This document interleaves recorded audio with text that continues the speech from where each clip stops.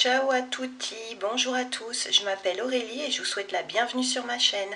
Aujourd'hui on se retrouve pour une nouvelle leçon sur des synonymes. Alors pour mémoire, les synonymes sont des mots en français totalement différents mais qui veulent dire exactement la même chose. Je fais un petit aparté, je vous affiche à l'écran les différentes vidéos que je vous propose pour vous aider à apprendre le français. Alors bien sûr, il y a les vidéos de synonymes, homonymes et mots contraires, mais il y a aussi plein de vocabulaire sur des thèmes particuliers et des expressions en français, ainsi que des balades où je vous montre un petit peu la France. N'hésitez pas à aller y jeter un œil, je vous mets les liens dans la description. Alors aujourd'hui, nous voyons les synonymes de l'adjectif heureux. Heureux, ça veut dire ça. Alors, on écrit heureux, E-U-X au masculin et heureuse, E-U-S-E au féminin. Alors, le premier synonyme de heureux, celui qu'on utilise le plus souvent, c'est content. Par exemple, vous avez passé un super moment avec des amis, vous êtes content. Alors, content, E-N-T. Si vous êtes un homme, contente avec un E à la fin si vous êtes une femme. Alors un autre adjectif synonyme de heureux, ça va être satisfait.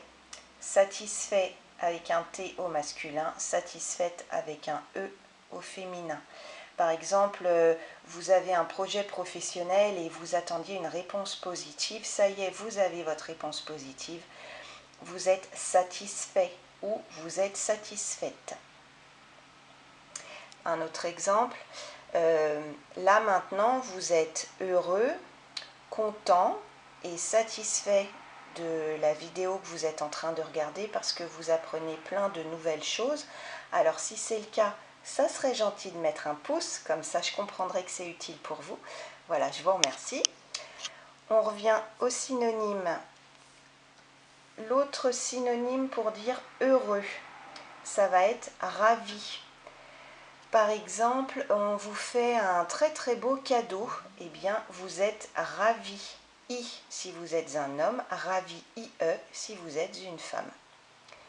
Un autre synonyme pour dire heureux, c'est comblé. Alors par exemple, vous devenez grand-père ou grand-mère pour la première fois, généralement vous allez dire « je suis comblé ». Ça veut dire que vous êtes super heureux. Comblé et au masculin, comblé et E au féminin. Et enfin, le dernier synonyme de heureux, ça va être enchanté. Par exemple, vous avez passé des super vacances à la neige pour aller faire du ski. Vous êtes enchanté de vos vacances. Enchanté et si vous êtes un homme, enchanté et E si vous êtes une femme. Donc si on récapitule les synonymes de heureux et heureuse, ça va être content, contente, satisfait, satisfaite, ravi, comblé et enchanté.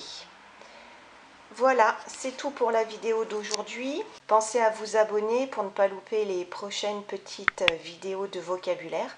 Et moi, je vous dis à très bientôt pour une prochaine vidéo. A presto, ciao ciao.